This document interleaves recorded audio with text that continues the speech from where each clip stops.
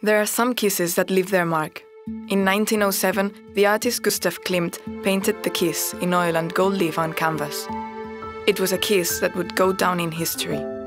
110 years later, the Institute of Evolutionary Biology took part in research on dental plaque fossilized in the teeth of 5 Neanderthals. This study would lead to the discovery that Neanderthals and humans might have kissed more than 40,000 years ago.